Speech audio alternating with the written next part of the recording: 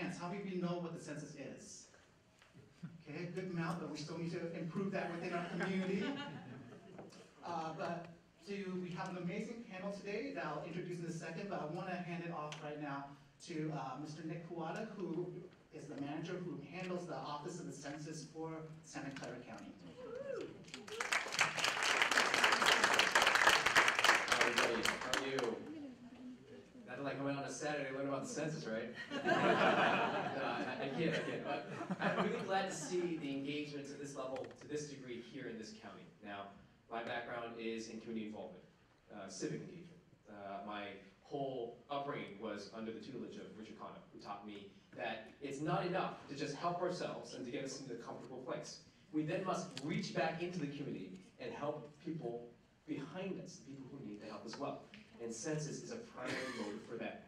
All my years of community involvement didn't mean very much if we weren't turning back around and helping those behind us. So we really need civic engagement, we need it now. And I see the census not, maybe my colleagues disagree, but not only as a barrier and this tough thing to handle and this thing that we want to run away from, but an opportunity to engage communities that we have not traditionally engaged, the undocumented, international students, people who are all supposed to be counted for the census. This is not an us them thing. This is an everybody in it together thing. So I want to talk very, very briefly, and I only have 2 slides, about why the census matters. So, as everybody knows, under Article 1, Section 2, Constitution says, everyone shall be counted for 2 major purposes. The very first one, and why it's in the Constitution, is political power. We have 2 houses in representation in Congress, right? The U.S. House of Representatives and the Senate. Senate, we don't get to choose, right? You get 2, that's it, man. For the U.S. House of Representatives, we have 435 representatives, right? That number is capped. Sorry, no more included after that, okay? Because of that number, we actually have a zero-sum game ahead of us in 2020. For every person not counted, counts against our population count, and therefore decreases the amount of representation that we have. Where are the likely places where we're going to be undercounted? Here in California. Where are we going to lose seats? Here in California. So this is our opportunity to, in a very divided time, to make sure that we have the adequate representation and political power in this 2020 census. So directly about political power, this is, aside from voting, the most important aspect of it, okay? Remember folks, census only comes once every 10 years. You do not get a second try. The second thing is funny. We get about 675 billion, and yes, that is with the capital B, billion, distributed annually from the federal government. And to be honest with you, a lot of these, a lot of the money contained in that is actually pretty conservative. All the safety net programs that we need for our communities, they all come from the census. Food stamps, Medi-Cal, Section 8 housing, roads, school lunches, school funding. I think it's very appropriate that we have it here today at Santa Clara County's Office of the Education to talk about the census. Because one of the most hardest hit institutions will be education, which I tend to believe is a pretty big AAPI issue, if I'm not mistaken. So that's really what this census is and why it's important. I'm going to hand it over to Ed. Thank you so much. All right. You guys still hear me okay? Yes. Okay. So we now have the opportunity to do a moderated discussion. We will have a time to do Q&A, so if you have some questions, please think about it, and we'll hold it toward the last 15 minutes of this section. But you already know Nick Kuwada. I'm going to next introduce Kelly Batson from United Way Bay Area. She's the Senior Vice President for Community Impact. Is that correct? And then we have Ann Im. She's the Program Officer for immigration-related programming at the Silicon Valley Community Foundation and heading up the census-related issues. They're both heading up their respective census-related issues. And then you all remember Dr. Data at the very end. So I think we're going to start off real quickly with a video from the Silicon Valley Community Foundation. And we'll let him work his magic.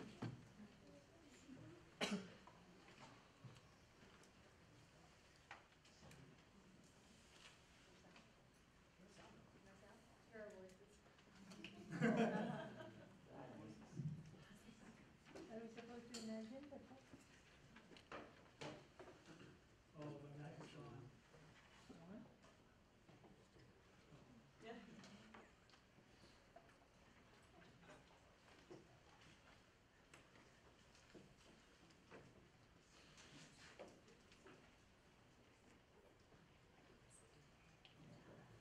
works that out. As the Brady Bunch scene pops up there. Half the room probably does not understand that reference now. Maybe we can go around the panel and ask, why is the census important to you? Oh, I should press the. Okay, so I actually am going to pass it to my colleagues because I think I have my first. Hi everyone.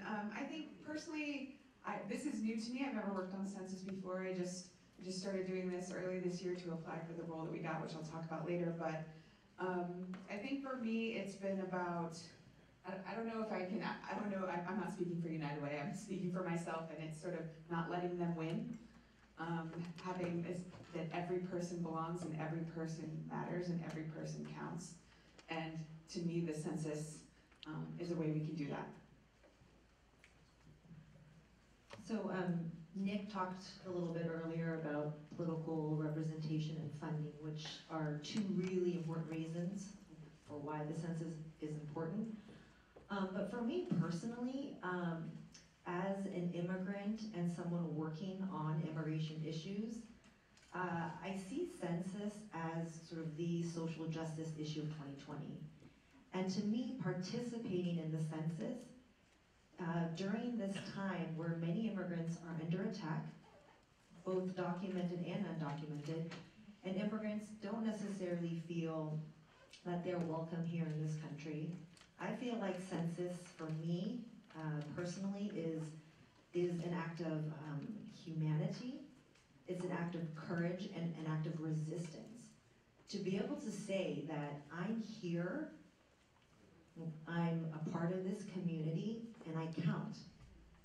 And the census is a count of all people. The Constitution says it's everyone. It doesn't say whether you have citizenship or a green card or any sort of documentation. It's every person must be counted. And so the frame in which I'm thinking about it personally and why I care so much is in some ways sort of my form of saying, I matter. And I hope that other people who are feeling during this sort of time of stress and sort of this anti-immigrant rhetoric and policy, I hope they also feel the same way. Oh, I'm just playing Discussant. So to follow up with that, Karthick earlier mentioned there's a lot of anxiety, there's a lot of apprehension, maybe even people that within the API community that don't want to participate within the census. What are you hearing from the ground, within the communities, whether it be API or maybe from the larger community? Anyone? Yeah. Okay. So I think the number one thing is there are particular challenges with this census that we have not faced ever before. And I left it off, which is like 98% of the other slides that we have are talking about the barriers. The very first is this will be, for the most part, a majority digital census. So I think most folks in the room who've done the census before were used to getting something in the mail and saying, hey, fill this thing out and turn it in. Sorry, folks, that's not the game this time around. You are going to get a mail, and it's going to say sometime in March. By the way, at the same time we have early primaries going on, so I hope you watch your mail very carefully. Saying, okay, person in this household, I want you to go to this website, put in this unique identifier, and then you can fill it out online. Now, for most of us, that's going to be fine, especially here in Silicon Valley. I think a lot of us are like, oh, I've got a phone, I've got a laptop or whatever. I can fill it out.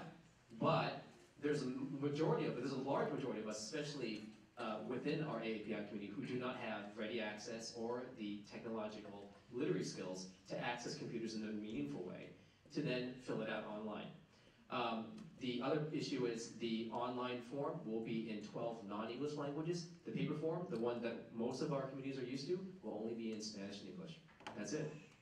The other problem is, there's going to also be a possible citizenship question on this thing. And for a lot of communities who have recently faced, very anti-immigrant rhetoric, even policies of being removed from this country based on status, I think that's a very frightening thing.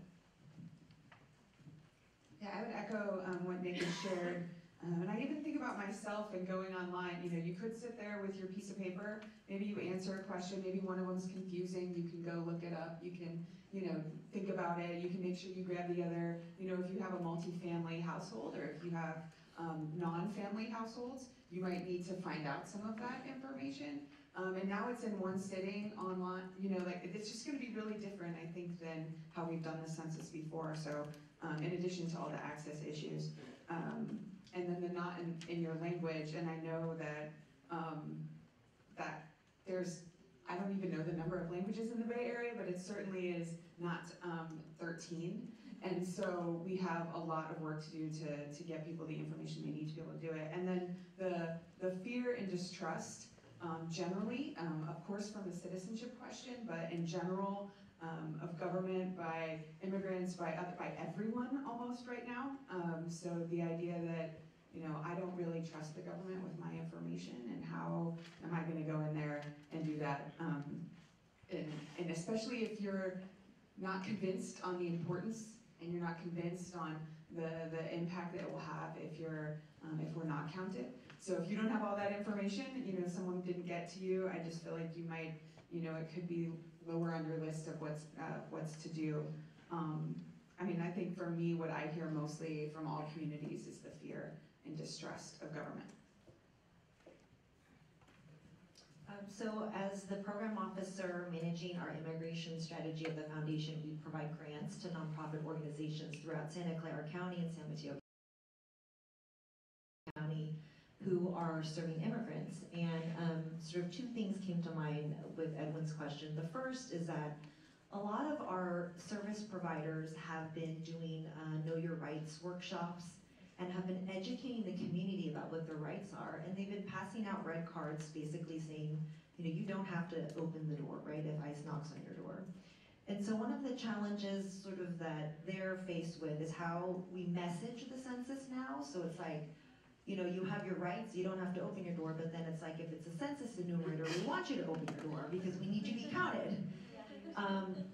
So, you know, I think that's, the messaging around that, I think, is a challenge that some of our service providers are thinking through and still haven't figured out what the answer is to yet. The second thing, Karthick had earlier mentioned the proposed public charge ruling. And essentially, you know, if you're applying for a visa or a green card, the US government looks at a couple different factors. I guess the simplest way to say it is, for the most part, it's mostly cash, currently cash benefits, right? Like, so it's supplemental security income. But there is a current proposal out right now that is being considered to really expand consideration to include many non-cash benefits like Medi-Cal or housing vouchers. And this is a huge issue right now that's going on in our community because immigrants are very fearful that if they use any sort of public benefit, that it's somehow going to count against them. And so what we're hearing on the ground is our service providers are working with community members here in our county who are saying, I don't want to utilize these benefits. Some are even saying, I used these benefits in the past. Is there any way to just scrub my name from the record entirely because I just don't want any sort of association with having used these benefits? We are also hearing that many people are confused about this.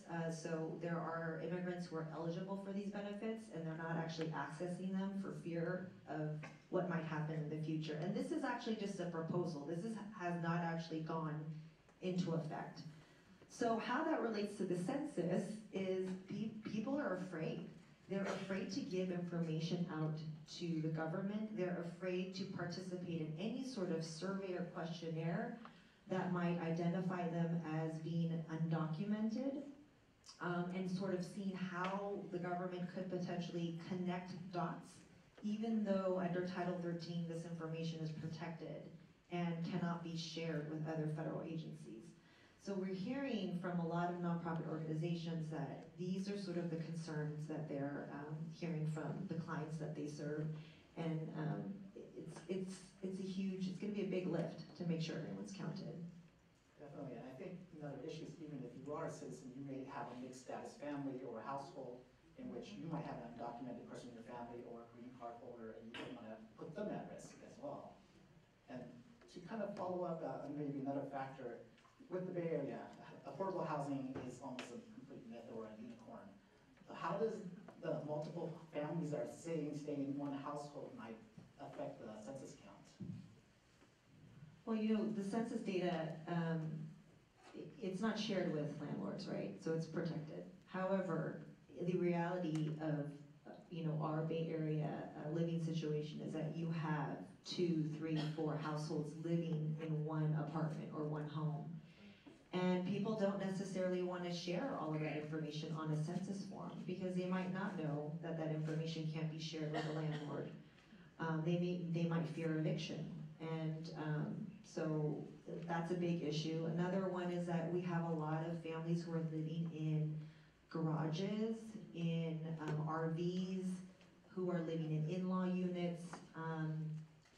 They may be separate from the household living in the main house, but they too must be counted. And so making sure that they're also included is a challenge because, people don't necessarily want to share that they're living in a garage unit. So this is gonna be a huge issue because if you think about the last 10 years, housing prices have just gone up even more than, they were in 2010. I don't know if you guys want to. I would just add, one other thing is if there is also a misconception that once that form is in, then you're done. Households that are all grouped together can send in multiple census forms, and then they can all be counted. So don't worry if you get missed. We still want you to fill out another census form. You can do the census on the phone too, if you want to, and talk to somebody and fill out that information as well. It can be supplemented. I mean, ideally, it'd be great to have everyone on one form, but listen, that's the Census Bureau's problem. That's not ours. So let's make sure that we all get counted. So there's obviously a lot of barriers going forward with the census, and we know the importance of it. But what are some strategies that each of your organizations are taking to actually outreach not only to the API specific, but maybe to all the hard to count communities?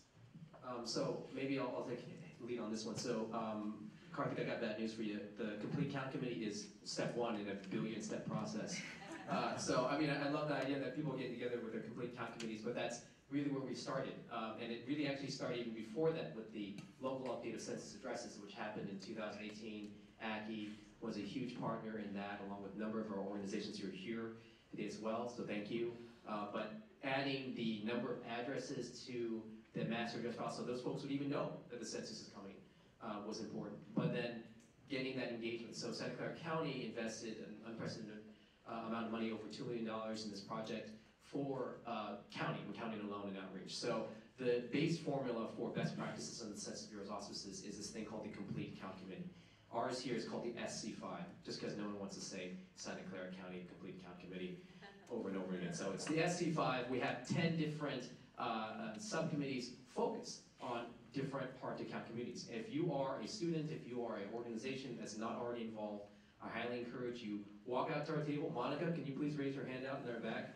She actually is asking folks to get their contact information for pledges around the census, putting your thumbprint on maps showing your sphere of influence, and we want as many of your hands on that as possible. So there are real ways you get involved with those subcommittees, talk to hard-to-count populations, and the three of us as funding partners to coordinate all our efforts around the census. Everything from messaging, identifying messengers, coverage, targeting formulas, everything. We're doing it all together. So real quickly, there's a lot of jargon right there. So what are hard-to-count communities? Oh, yeah, I probably should explain my job. So hard-to-count communities are, it's funny, when we talk about voters, we say, oh, they're just not a very likely to vote person. But hard-to-count communities is a really, really broad subject. You could be, the number one undercounted population for the census is 0 to 5-year-olds. You could be English as a second language speaker. You could be, you have mobility access issues. All these ideas can really make it harder for you to, and less likely to respond to the census, therefore making you hard to count. But immigrants. Yeah. Immigrants, yes. Absolutely. And the target community that just like Muslims, are afraid right now. Absolutely. And California is about 75%, hard to count. So they fall in one or more of those categories. So we have a big job ahead. In terms of our role and what we're going to do, the United Way was selected as the administrative community-based organization by the state. So the state has invested $90 million in ensuring a complete count. And so they've given the counties money, and then they also selected these regional organizations, 10 of them across the state, to be just sort of an extra helping hand. Mostly their job is to get money out in the community to our trusted messengers and other community-based organizations, but to also collaborate and coordinate with the counties in their region. So for us, we're Region 3, and we are coordinating with 7 of the Bay Area counties, including Santa Clara County and San Mateo County, and but the only one that's not, or 2 that we normally think about as Bay Area counties that are not in our list are Napa and Sonoma. They're part of another region. So we're charged with getting, like I said, doing some grant making and subcontracting and getting money out to local organizations. We actually have an RFP we just released a couple weeks ago, and if you go to our website at uwba.org/census, you can find the application there. It's due June 28th. And so we are looking for applications and want to fund projects happening locally that are, with communities or organizations that know communities and are in touch with communities and know how to encourage them to take the census and work with them to do that. We're also doing some direct coordination ourselves. Not direct coordination, direct outreach. So we'll be purchasing, ads. We're creating a campaign toolkit that we're hoping all the counties will use. Santa Clara County and San Mateo County, but Santa Clara County, since we're here with Santa Clara, is such a model for the whole state. As soon as I started working on this, I heard about the great work that the county was doing, and you should know that you're in good hands, but that doesn't mean you can sit back and relax, but that means that you have great leadership and a lot of opportunity ahead of us. But the Bay Area has some counties like Solano County, where we severely under-resourced, right? So as this ACBO for 7 counties, we're trying to make sure that everyone sort of has this baseline of support. And then I would just add that the regional coordination role is probably one of the bigger pieces in addition to grant making, that, working with the funders and the funder collaborative, working with the counties.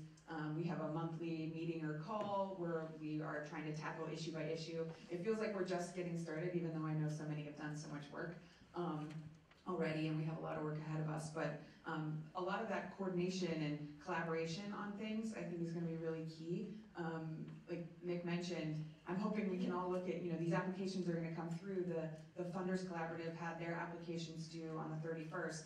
I'm hoping the counties are about to release some RFPs, so I'm hoping we can all make sure that we have the coverage across populations, across geography, to make sure that there's, we haven't missed anything, that all of the strategies that we know would work, that we've put it on the table and we put everything into it. So that's really United Way's role. We're hiring a person to be our census director, and that person will be here soon, and I'm really excited about that, and not because I'm busy or anything. But I do have some other stuff that I have to do at work, but census has been such an exciting piece of the work I've gotten to do for the last few months. But I hope you'll go to uwba.org/census. I think right now it's focused on the application, but I think as we evolve, we're hoping it's sort of a hub for resources for you as activists and as trusted messengers, that you can go there and find information. At Silicon Valley Community Foundation, we have a 4-pronged strategy for our census work. The first is around policy advocacy. So the proposed citizenship question was mentioned. It's currently being considered in the Supreme Court. We're hoping to hear some result by the end of this month. We signed on to an amicus brief to oppose it, and we have been advocating aggressively to make sure that it doesn't get on the form. We are also doing a lot of work around both earned and paid media. So the video that I don't think we had some technical difficulties with was a video that we just put together in staff advocating for people to participate in the census. We have this article, you can pick it up out on the registration table where the name tags are. We're doing newsletters, we've done podcasts, like every sort of internal resource that we can use to spread the word about census, we're doing that. The third is around training for nonprofits. We just hosted a one on digital strategy. Remember that in 2010, we did not have Facebook or Instagram or Twitter. So this is a new day here for the census. And if we are to, as Kelly said, win, we need to make sure that we have a strong social media and digital strategy.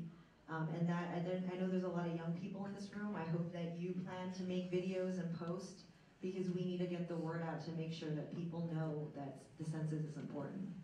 And then finally, grant making is our last strategy. We just closed an RFP and have received applications. We will be funding nonprofits throughout the county to support this work. We will be funding nonprofits serving the API community, and we need to make sure that everyone in our community is involved, because this is an all hands on deck effort. And to the students in the room, think about maybe there's something you can coordinate within your schools, whether a hospital wants to get DASB funding to put towards the census. We have the superintendent here for all the actual students in Santa Clara County. You can talk to her and advocate for some money, right? But she gives me a weird laugh, but yes, she's very committed to this type of issue. So she is we have an amazing county office here. But this is not to date you, Ann. I know you were very active in the 2010 census. What tactics worked then to actually improve the outcomes? This is actually my third census. I started when I was a baby. People are like, third census? Yes, this is actually, I worked on the 2000 census too. But in 2010, when I worked at AACI, we did a lot of on-the-ground outreach in East San Jose. And honestly, in reaching a very hard-to-count population, we were primarily focused on the Southeast Asian and Spanish-speaking populations. It was really one-on-one interactions that got people to fill this out. So we were talking to people who were undocumented, talking to families who were not sure what this information would be used for, and it was a lot of conversations, knocking on doors, getting people to come out to census parties. We had to make it fun. We gotta make the census fun, okay? This is something where people just can ignore it easily, but it's so consequential. So we got people out. We had food. We had educational workshops. And again, we had food, right? Because food brings people together. That brings our community together. And we invited the U.S. Census Bureau and partnered with them to make presentations alongside our staff, who were the trusted messengers in the community, to be able to tell our community, this matters and this is why.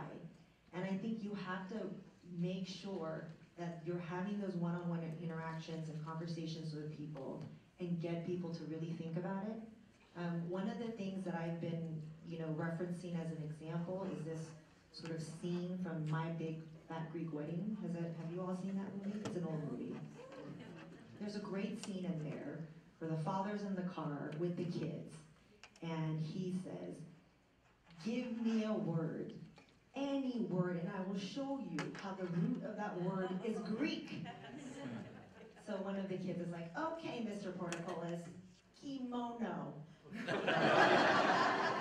And then he says, "Kimono." And he goes off and explains, I'm not going to do the whole reenactment, but it's hilarious. You can YouTube it. But he then connects the word kimono to Greek. Okay, so that's what we need to do with the census, okay? Give me an issue, any issue, and I will circle it back to the census and why it's important. You care about animals? Animal Welfare Act. You like nice beaches? Coastal Protection Act.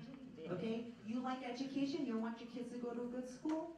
Funding from public schools. I mean, literally so many issues in our community all circle back to the census. And so I think, in terms of strategies at work, we need to talk to people about what issues you care about, and I'm pretty certain that any of those issues we could loop it back to census. And so that is the charge that we have. It will take a little extra time, but I really do think it'll make a difference. I think this goes back to Karthick about framing the issue narratives, and we have to create stories that matter to us, that the media will pick up, that the people in our temple and our churches will care about, and we just have to reframe this. Census is such a sterile, neutral word, but when you talk about things like your children's education, when you talk about someone's health care, when you talk about all the different things that you guys have put up on the screen, we can tie it always back to census, because that's where the money comes from. That's how you are counted to actually matter to the government. But how can people get involved? What can they do as a person? Well, you can take action right now. So the Census Bureau is is that, and I should be very clear, by the way, the Santa Clara County Office of Education will not be counting people come 2020. We are merely here to bridge the gap between the Federal Census Bureau and the communities here. So there's a lot of miscommunication about who's actually doing the counting. So make sure everyone understands these are federal folks who are doing it, okay? We recently had what's called a point-in-time count that occurred earlier this year. That does not count, okay? They are gonna do their own count of the homeless populations here as well, okay? Anyway, getting involved. So we had about 77% self-response rate in 2010, back when we didn't have a citizenship question, back when we didn't have these technological issues. We're gonna get something a lot lower this time around. So, I guess the next question is, so if we got so low, how come we don't have like 2 seats in Congress? Like, what happened? Well, there's this group of folks that come out in the newsletter called enumerators, and these enumerators are federal workers who are going out to communities, they're knocking on people's doors, and they say, hey, I noticed you didn't fill out the census, what would you like to do with me now? And as a result of their work, we got closer to a little bit under a percentage point of folks who didn't get counted, okay? That enumerator process is essential to a census count, and we need those enumerators to be from our communities. Because I gotta tell you, if some guy from Texas knocks on my door, I know who it is, right? We need to have community members here who speak our languages, who look like us, who know our community best, to be in those positions. And let me tell you what, it pays pretty good. It's $30 an hour. It's a part-time job, so students, I'm looking at you all, if you were looking for a part-time gig, you would then become our census champions. You would be part of this process. I don't have to remind you the census is important. You are doing the census. So a very real way that our communities can get involved now is to make sure that you become an enumerator. If you become an enumerator now, you have 3 opportunities. You can start as early as this summer with address canvassing. There is then a group quarters count that happens in early 2020, around March, end of March. And then finally the enumerator count that happens in the summer of 2020. You can do 1, 2, 3, all if you want. Now the thing is, we are only about 30% of what we need for 2020, and that time is growing increasingly short. So if you want to take action now, go to the U.S. Census Bureau's website, you can go to the county website for the Office of the Census, and we have links directly to those jobs. Please get involved now. That's great. I would say, just to add on that timeline, so it kind of hinted, the census is, you're gonna get that postcard with your PIN number. It's the early ones are gonna come around March 23rd. And then Census Day is officially April 1st. So I hope right now you'll all go on your phone and write Census Day for that day. And then I hope you'll plan some things. Go ahead, like Anne had mentioned, you know, you're gonna post your own video, have a community event where you have food, reach out to the organizations that you work with already right now, or your child's school, or whatever it might be, and start planning for an event right now for Census Day. And then in addition to being an enumerator, I would just encourage you, you know, if you're with an organization that wants to put together a project and put together a proposal for funding, I encourage you to do that with United Way. Of course, I know Anne had just gave me a number of the number of applications they received for their funding, which is of course a lot more, like 10 times the amount of funding that they have, and of course we don't have unlimited funding, but please plug in, please. I think that, you know, we're looking for people that want to be engaged, and I think even if you submitted an application, we weren't able to fund your project all the way, we would want to stay connected with you, provide you resources, work with you, make sure you're plugged into all the other places. So in addition to putting your own calendar things, I hope you'll put you know, an application in for funding. Yeah, and I think, you know, everyone here as an individual can do something, right?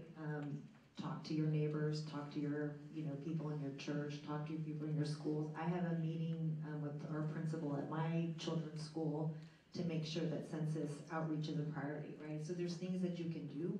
Hashtag 2020 census is the one that's trending. There's going to be a lot of hashtags out there, but use it. Encourage people to, you know, use that hashtag and to get the word out. I think for those of you who are representing nonprofits, there's work that your own agencies can do as well and apply for funding to be able to do that work. If you're in a position where you can be a funder for the work, we have a pooled fund set up at the foundation where we're actually continuing to fundraise because we have way more in requests that we can even manage. We have set up a pooled fund, and one of the things that I'm super excited about, it's been sort of one of the best projects that I've done here at the foundation, is we created this Bay Area Census Funders Collaborative, where we have individual donors, corporations, and foundations that are all donating into this pooled fund with one application process for nonprofits. So they don't have to apply to 5 or 6 or 7 different foundations to get funding. They have one online portal, one place to go, and we just really simplified it. And so if you're in a position to be able to contribute, please contact me, because we have that fund set up, and our goal is to get as much money out as possible to nonprofits, because the nonprofits are the ones that are going to be on the ground as the trusted messengers, really reaching those hard-to-count populations. So, Can I add one more thing? Just, Anne mentioned the citizenship question decision from the Supreme Court is coming this month. And so one, just, being aware of that and making sure people are aware that that's coming, and hopefully we get a big fat no and we can move on. But if it does happen, I think there's going to be many opportunities to get more information and get training on how to talk about that and how to inform people of their options and what it will now look like on the census. So I just want to encourage you to get that information however you can, because it's going to take all of us in communicating about that if that really does get on the census. Yeah, actually, there's real concrete steps you can take. So recently, this county office is creating 2 different versions of a press release. One if things go really badly, one if things go not as badly. So we're actually planning on having a press conference. We'd love all of you to be there. I think, Karthick, we were talking about showing up, right? And proving that the AAPI community is behind immigrants and immigrant issues. I think this is our key opportunity. So put your money where your mouth is, right? The decision is set out to be released any Monday, 17th or 24th, but it could be any day in between. So we will be acting very quickly, given the fact that the decisions will be rendered on the East Coast. So we're thinking about like a 10 o'clock thing. So we'll be sending that out to organizations. We'd love to have you there. We really want to show a unified front for immigrants here in this county. I'll turn it over now to Karthick, kind of jealous altogether. Getting out of this panel. So much here. No, it's been a treat and especially, thinking about our region too. And in many ways, it's similar things. I think the resources here are greater than we have. So for us, actually, the state money is bigger than the private philanthropy money, and it's both running through the Community Foundation that we have. I'll just lift up a few themes.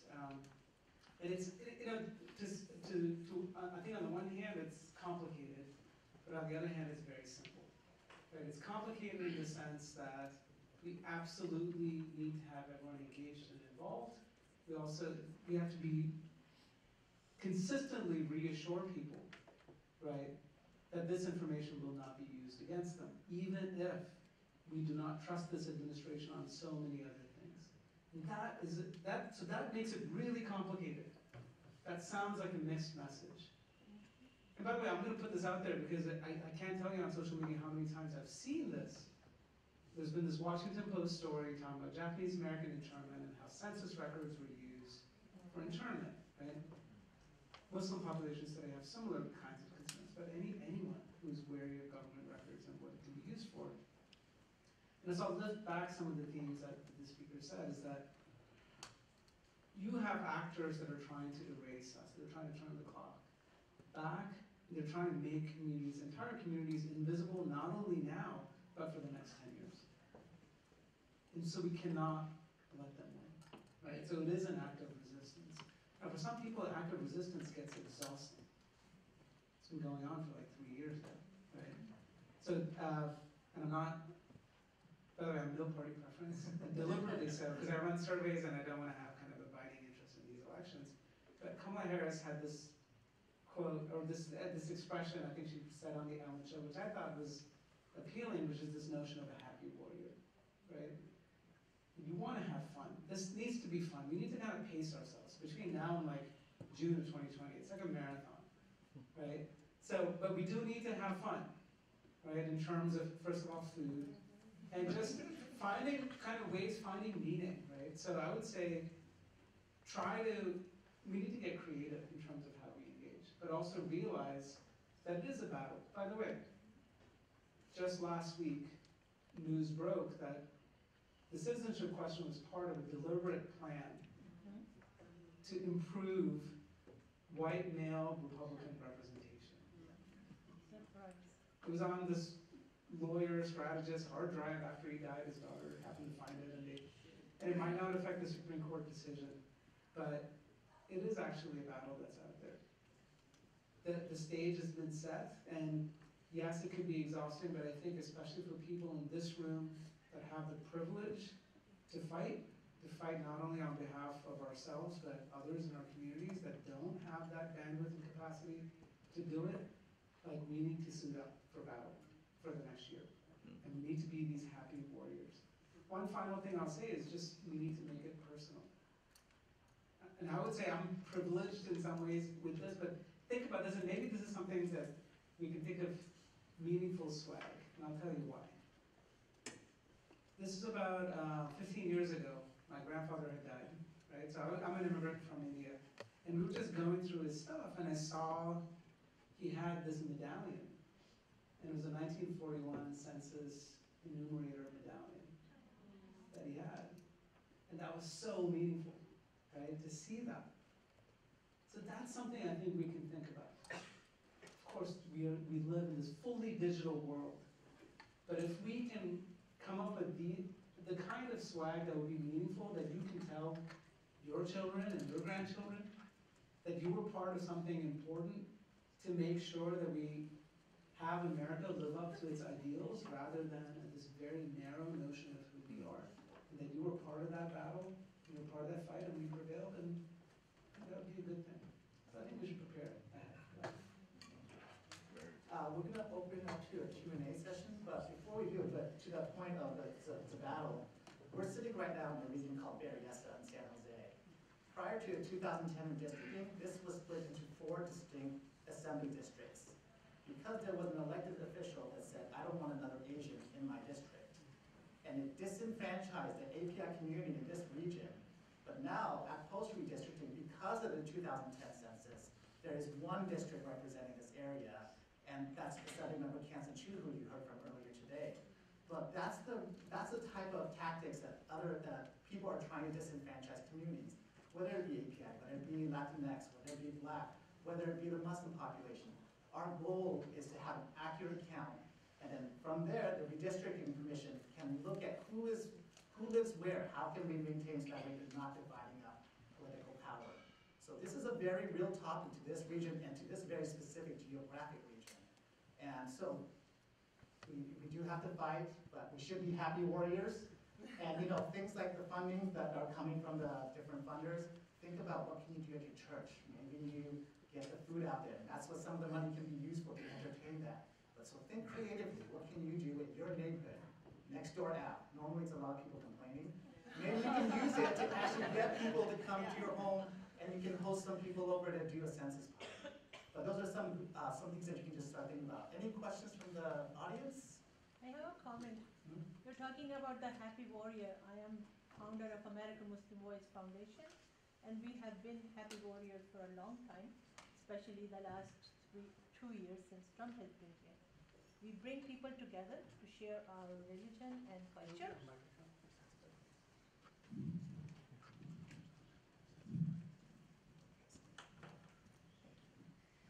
So we share our culture and religion, and we have been providing Muslim experience to our fellow Americans, so they make up their mind who Muslims are, not the administration, not the media.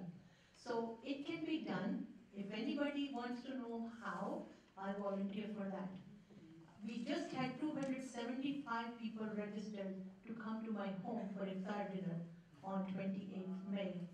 It was freezing cold and it was going to rain, so I had to cancel that. But now people have been asking me when I'm going to set up the makeup thing. You just gave me an idea. I'm going to make that a census party.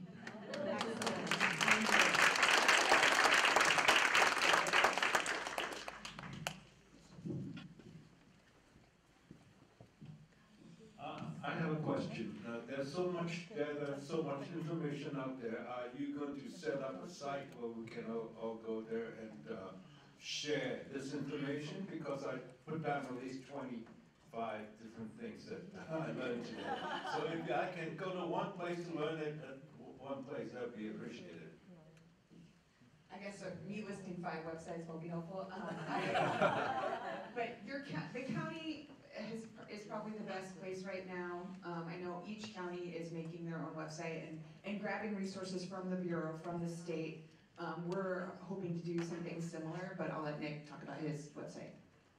I think, that's the hardest part about all this is there is so much information. I mean, the Bureau would probably say, hey, come to our website. The state would be like, you should see our website. We have a million things on there. So I guess it depends on what you're looking for, but I agree. I mean, with Kelly, we are all working in partnership, so a lot of the materials you see on her site are also going to be on ours. What's in the foundations is going to be on the United Ways. We're all working together to have all that information.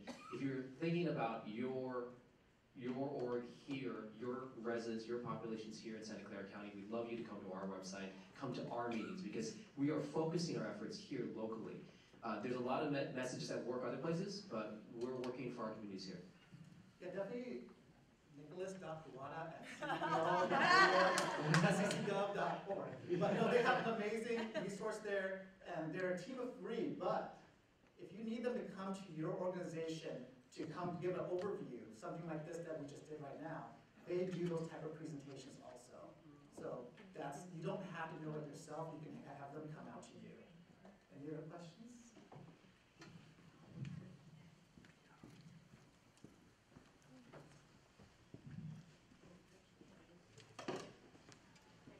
I just want to know the uni students, high school students, how many? All of them. 24,000 at least. That's great. So just to let you know, to apply for the enumerator, you must be 18 years of older, age or older. 18. Okay. And you must be a U.S. citizen. So But unfortunately, this for an enumerator, but they can do outreach work. oh, absolutely, yeah. So I'm talking strictly about what you can do now with the enumerators. Now, when the census efforts actually start ramping up, I'm sure a lot of these orgs in the room are going to be looking for volunteer help. So we are going to be collaborating together on what those opportunities will be and where to get to. Okay, because just a volunteer, right? Not the so any age group will be okay, right? For that. I'm sure we'll find space for that. Because I can pull the Key Club and the Interact Club kids, UNICEF, so a few hundred of them. Okay. Fantastic, thank you.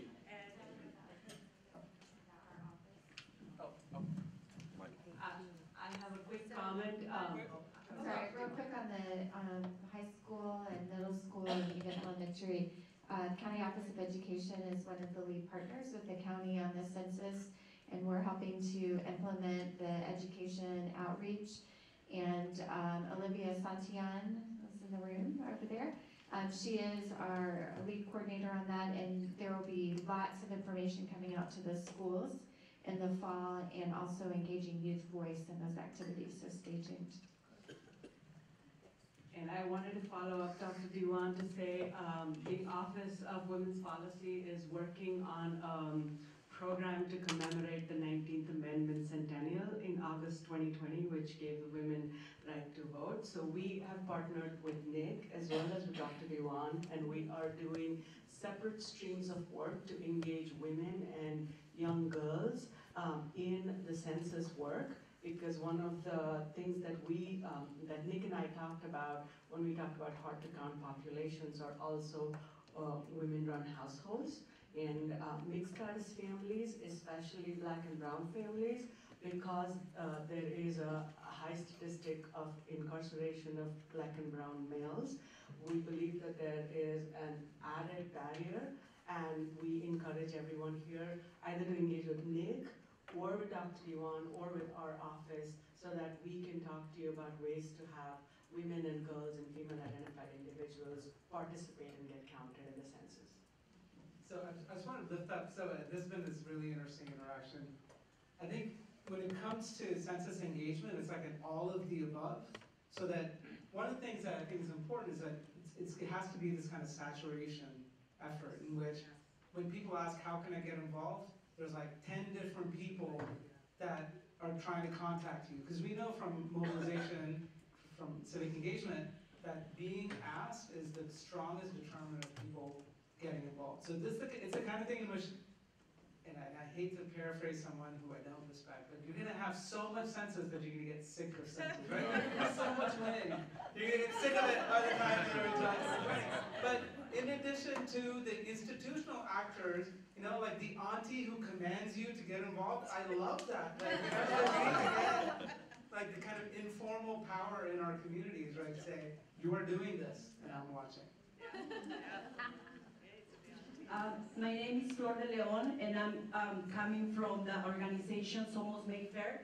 We are more in the east side of San Jose, and we have a lot of things that we're working on with affordable housing and in the education system, educating parents to be leaders in their community and have a voice.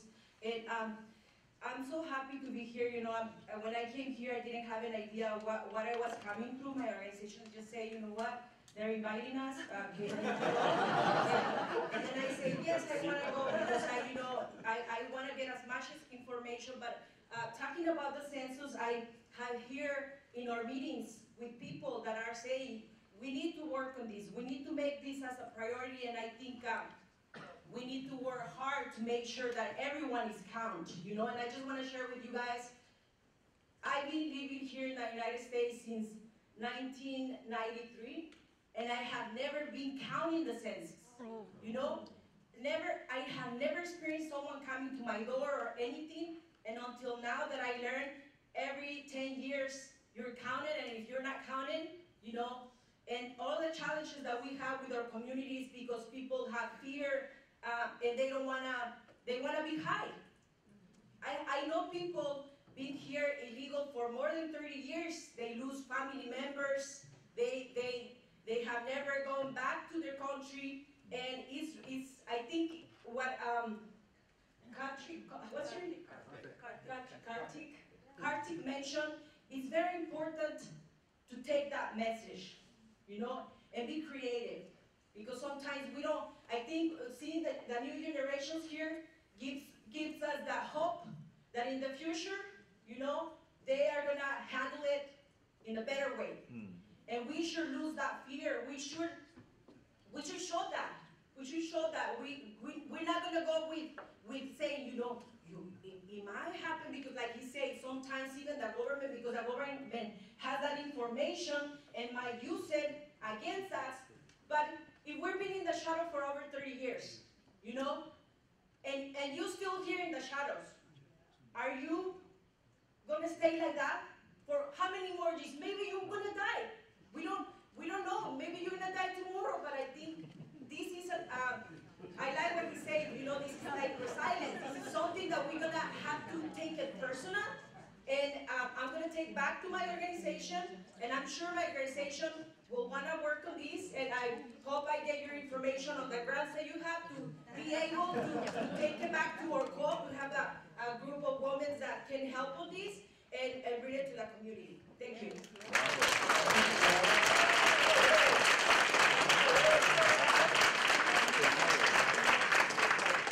So the next office actually does have a Spanish-speaking staff that can do presentations in Spanish as well.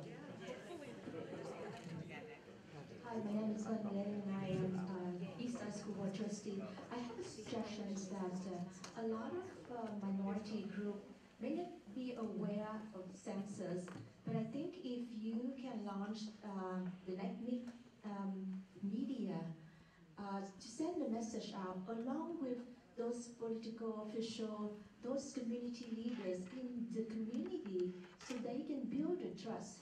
Because if they come out and send the message out to their own community, people will be likely to trust them more than the government. So I think it's another message that if you can send out, reach out to those ethnic media and invite those political officials or community leaders and talk about it, and also involved in the community events, such like I'm also involved in community a lot, like a Moon Festival, or New Year's, Tet Festival, Chinese Festival, you know, all of those India festivals. It's been so many community out here, but I know that you don't have a lot of funding, but pick some that very dominant and also involve with those community leaders. That's my suggestion. Thank you.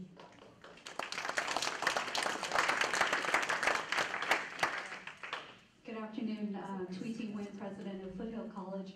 I'm just curious whether there's a coalition of higher education. I think it seems rather right, not only as workers over 18 doing outreach, but potentially having these types of parties and students actually helping to fill out the forms for family members and considering the digital literacy of students today too. So is there such a coalition? Has there been in the past, 2010, et cetera? So I don't know about 2010, but Dr. Dewan and I we have meetings with the steering committee, which she sits. So the education subcommittee group, which I had mentioned before, is a subcommittee of a coalition of different partners within that field to discuss outreach strategies for education. Now, it could always get bigger. And I think, Olivia, who's actually also part of that subcommittee, could talk to you more about getting involved. And I think we want to continue those organizations. I mean, that's the thing. Like Edwin said, we're an office of 3 people, so we know a lot of people. And I would like to say that after today, my family has grown. I have more friends, but we need more people to open those doors for us. Any last questions? Hi, good afternoon. I wanted to know around the grant applications. A lot of the nonprofit organizations that we work with in our office are smaller and not have the capacity of a bigger organizations. And some of the RFPs, grant applications, are pretty complicated and they require a lot of things that need to do and performance evaluations. How can we make sure that the smaller nonprofit organizations have the opportunity to apply and get the grants themselves? Because they're the ones that really work with the community and the people that they serve with the smaller, hard-to-count population. I would just say that I know, even talking to Anne, I think I maybe met you at a meeting in January, and that was on your mind in terms of making the grants accessible to smaller nonprofits and not so many restrictions or administrative burden or even just the application process being too much of a burden. So I think the funders, I'm hoping some of the organizations that you're talking about actually already applied for the Funders Collaborative, but in terms of ours, I mostly tried to model ours similar questions. So if you already wrote the answer for the Funders Collaborative, you're not rewriting it and rethinking it for us. But also, our money is state money, so there's some that's unavoidable, but we've done our best to, create some templates, create some, we're gonna have someone in-house that's gonna manage data and the reporting, and, they're gonna be providing technical assistance and make it easier on the teams of these organizations, so that knowing that not everyone has the capacity, and then I would also encourage collaboratives, like if someone can apply on behalf and, make you stronger together. Maybe an organization that does have the capacity partners with an organization that doesn't. So know that that's been on our mind, knowing that the smallest organizations that are working with some populations that may not be coming to other larger things, those are the organizations we want to work with. So we've been mindful about that from the start. Just as an example of that, after we applied for some of the funding, we worked with Vietnamese American Roundtable and the Filipino to form a collaborative. So there's options out there because, again, not to say that they're smaller, but then, they don't necessarily have bandwidth, so we took on the bandwidth as an organization, and so we can sub-grant out. But I know you're looking into whether you can sub-grant on United Way at this point, but there's definite funding coming from the county that is specifically set aside for CBOs, for a community-based organization, nonprofits. So know there are pools of money. Talk to people, network here today, if there's ways that you can collaborate with other people here today. That way, most of the money can then actually go to people and not necessarily overhead per se. But so there's ways to create networks here today.